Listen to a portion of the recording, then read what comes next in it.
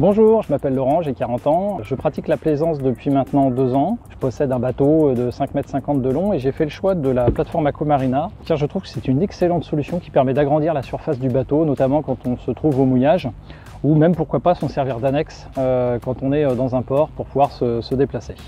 La plateforme Aqua Marina Island Plus fait 2,50 m de long pour 1,60 m de large. Son épaisseur est de 15 cm. Une construction en drop stitch double couche qui est un procédé de fabrication offrant plus de rigidité et donc de stabilité. Elle est munie de 6 poignées en caoutchouc permettant de la transporter plus facilement, mais également de 2 œillets en acier inoxydable permettant l'amarrage. Elle est recouverte sur le dessus d'un revêtement de type EVA, une mousse souple qui apporte un vrai confort à l'utilisation.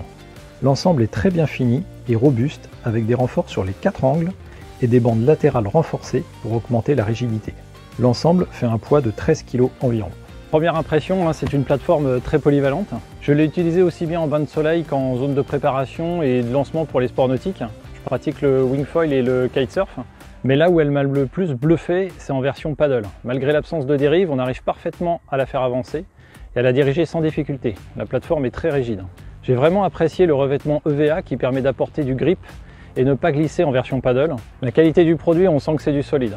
Que ce soit par la présence de renforts dans les angles ou même avec les bandes latérales épaisses, mais également les crochets permettant de l'amarrer. On n'est pas sur le simple matelas gonflable, mais sur un véritable produit taillé et conçu pour l'environnement marin. Elle permet de sécuriser également la mise à l'eau des passagers quand on la positionne à l'arrière du bateau, car cela vous déporte totalement de l'hélice du moteur, un objet sur lequel vous pouvez vous blesser même à l'arrêt. Mon meilleur conseil pour la version paddle, c'est de se mettre à l'avant de la plateforme, au centre de sa largeur, avec un mouvement de pagaie que l'on envoie loin devant et qu'on ramène vers soi. Cela permet d'avancer efficacement et aussi de gagner en stabilité. Pour le pliage, attention, la version Island Plus, qui est équipée d'une couche EVA, nécessite un pliage dans sa largeur uniquement, au risque d'abîmer le revêtement si vous la pliez dans tous les sens. Voilà, pour résumer, écoutez, je suis enchanté par les nombreux usages possibles qu'offre cette plateforme Aqua Marina.